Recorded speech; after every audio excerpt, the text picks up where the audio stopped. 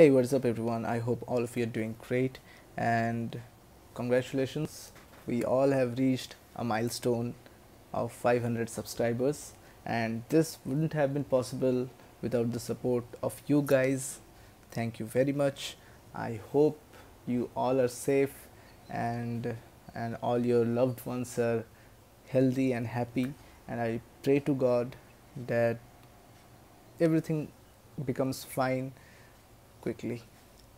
And many of you were asking me from which college I have graduated.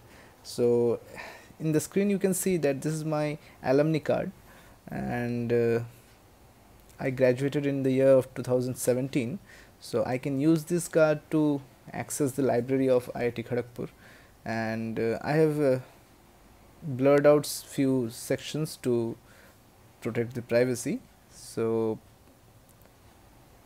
this will be valid till the year 2017, and as you can see the college name is there.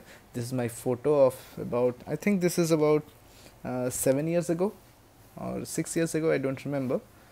But the use of this card is that you can access the library anytime. In fact, you can use the National Digital Library also, right?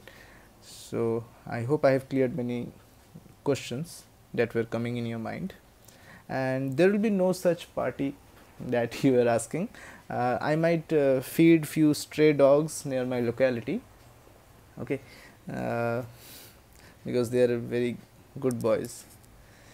So let's not waste much of your time and come to our next question.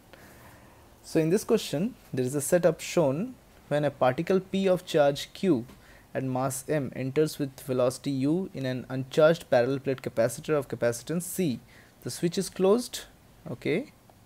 If time spent by the charged particle inside the capacitor is negligible as compared to the time constant RC, so T, that is the time spent by the particle, is very much less than the time constant. Find how acceleration of the particle varies with time t. Assume that the particle neither collides with the plates nor affects the charge distribution on the plates. Also neglect edge effects and gravity.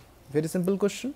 So at any instant when you turn on the switch, after turning on the switch, at any instant the charge on the plates of the capacitors can be written like this. We all know the expression we get from RC circuits. Okay, charging of a capacitor. In transient circuits we have studied. So at any instant the charge on the positive plate and negative plate can be written like this. So the electric field produced due to these two charges or due to these two plates would be equal to sigma divided by epsilon naught. So the force on the whole charge, on the charge moving, would be like this.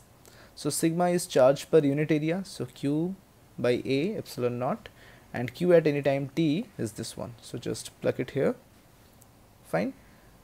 Now in the question they have already mentioned that the time spent by the particle is very much less than the time constant, so t is very much less than RC. So just taking the approximation, we'll just expand this in Taylor series and we'll neglect the higher order terms. We'll just take the first two terms, so it will be 1 minus t by RC. So the final expression looks like this. Now just changing few things, replacing epsilon naught a with c times d.